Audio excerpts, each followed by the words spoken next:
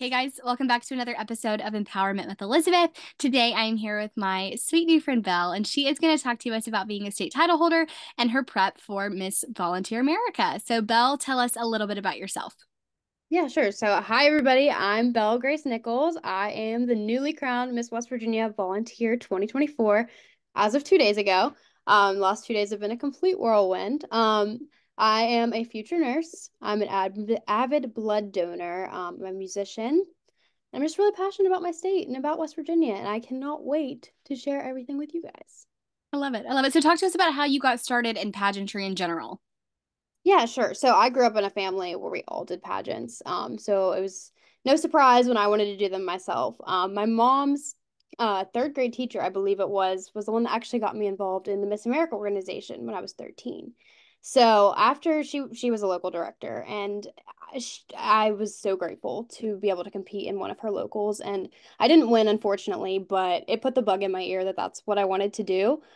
Did four locals that season, ended up winning the very last title, the second title at the very last pageant I won.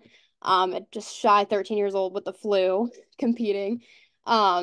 But yeah, so from then on, I just competed at Miss America, and I thought this year, why not step outside my comfort zone and try something new? I love it. And here you are. That's awesome. Okay, so talk to us about your platform. What is it? What have you been doing with it? What are your future plans are for it? Yeah, sure. So we call ours our serve initiative. So my serve initiative is be positive, be a blood donor, and it's centered all around the importance of blood donation and encouraging people to donate and telling them why we do the things that we do as blood donors. So in 2017, my sister Reagan's life was saved because of a plasma donor.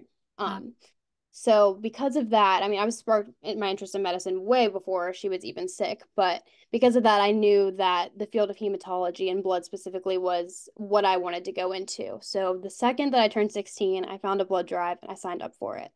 And ever since then, it's just that's what I'm meant to do.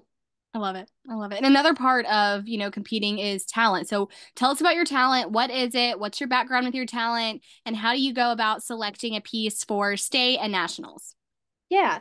So I had a lot of trouble when I first started pageantry deciding on a talent. I play four instruments. So it was really hard for me to decide what I wanted to do. And, everyone was telling me, you should play flute. You're good at this. You have these specific skill sets in the flute. I was like, okay, so I'll do it. So that's what I started off as.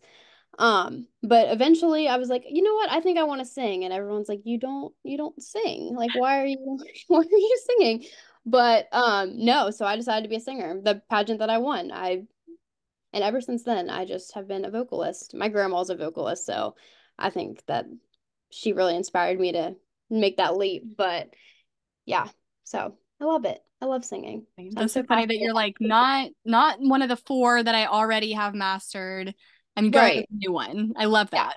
I want to step outside my comfort zone and try something new. And I'm really glad that I have my grandma to lean on. And she is actually what inspired me to pick my national song and the song I sang at Miss West Virginia last year. But it took a while to step outside my comfort zone and do that too. But it's finally time. And I'm really grateful for her and my family for being really supportive about it. That's so awesome. That's so awesome. And I'm sure you've been prepping a lot for that. But talk to us about your prep for Miss Volunteer America. What have you been focusing on? What have you been doing? Sure. So this is the first time I've ever competed in swimsuit.